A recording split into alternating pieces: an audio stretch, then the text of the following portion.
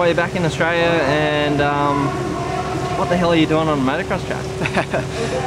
GNCC's in a 10-week break over summer because it gets real hot, and promoters run a few of the Motocross Nationals over there.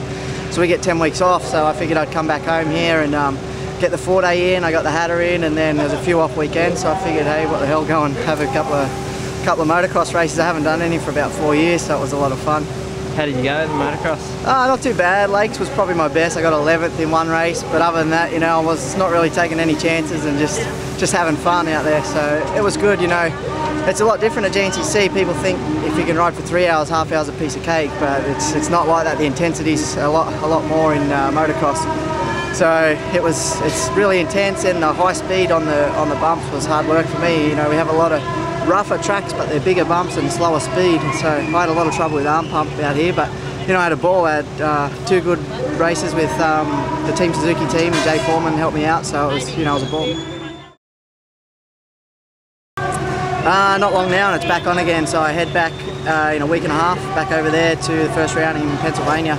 We've got 5 rounds left, so hopefully can move up. I'm currently 5th at the moment, so that sucks. It's my worst year yet, but 5 rounds left, anything can happen, and I'm only 4 points out of 4th, so hopefully next time I talk to you I'll be on the podium of this year.